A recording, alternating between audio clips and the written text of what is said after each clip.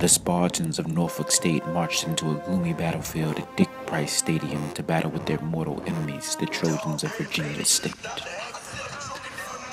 Okay, enough with the dramatics. Labor Day Classic is back, Virginia State looking to upset Norfolk State. The first quarter, Trent Cannon powers the VSU offense, and Quaderall Cook takes it in for the score, and VSU is up 7-0.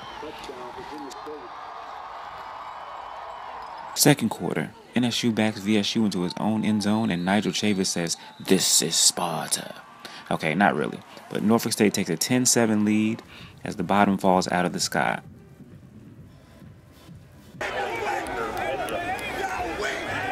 Shout out to the bands and the cheerleaders on both sides. They did their thing in the rain. Hey, woo-woos.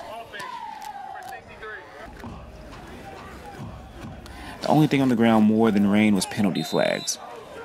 The two teams combined for 23 penalties for over 200 yards, 14 of them on Virginia State. Yeah, we're sloppy. We have a young team. We got a young offensive line. Our center is a freshman, true freshman.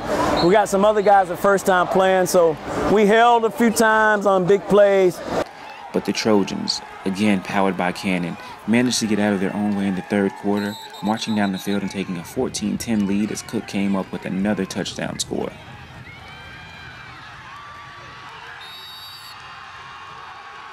The rest of the game would be a battle of attrition. Neither offense managed to put the ball in the end zone as fans stood in the rain hoping for a win. The Trojan D stood tall, and the CIAA squad picked up a win over its MEAC rival for the first time since 2005. I was really looking forward to this game. I've heard a lot about the Labor Day Classic with big state, little state.